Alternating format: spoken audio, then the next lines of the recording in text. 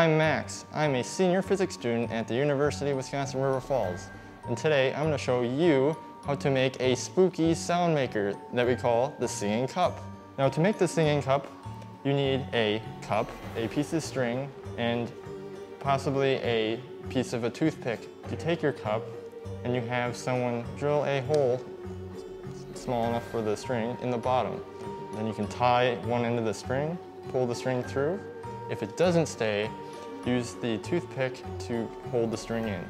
Now to make sound, you need to wet your fingers so you get the string nice and damp. And then it should make a spooky sound.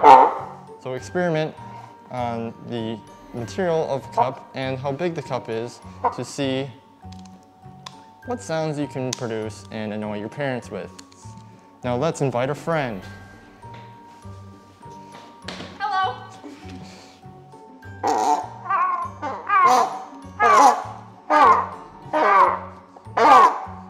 And that's science.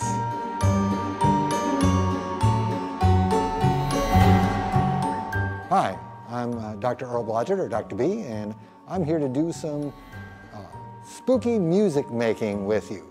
And this is something that you can do at home and have fun. It's kind of challenging, so you gotta be persistent and work at it. So the idea is that you take something as simple as a plastic straw and you can turn this into a musical instrument. Kind of like the musical instrument called an oboe. Pretty simple, but you might need someone to help you with the scissor work. You kind of squish one end of the straw flat, and then you want to cut it so that it's pointed on the end. So first I'm going to cut it one way, then I'm going to turn it around so I can cut it the other way. Ooh, and I've got a nice point on the end. So now if I blow between those two pointy bits, and if I squeeze it with my lips just right, I'll get something that operates just like the musical instrument called an oboe.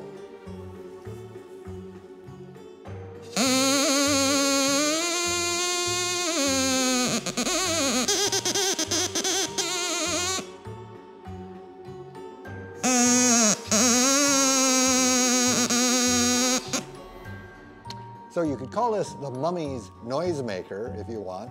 We call it a soda straw oboe. We've got instructions for how to make it. Now you can try it with different kinds of straws. Some of them work easier than others and some of them are very difficult. So I've got a different kind of straw here, really wide and fat for drinking smoothies. And that's kind of interesting to make a oboe with. So once again, I need to hold it flat and cut it pointy on the end. And you can experiment with how much of a point you make and how little. Then I need to squeeze it with my lips just right. Too hard and I can't get any air through. Not squeeze it enough and it won't vibrate. I'll just turn red in the face.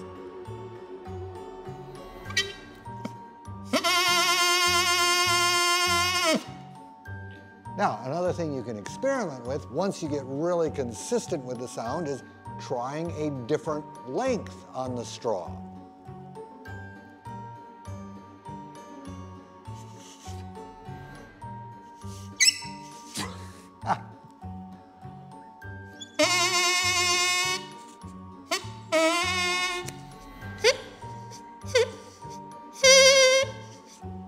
So it made a different note. Now, if you really want to make fun noises, you can take one of these straws and stick it into a garden hose with a funnel on the end. And now instead of an oboe, you have a bassoon.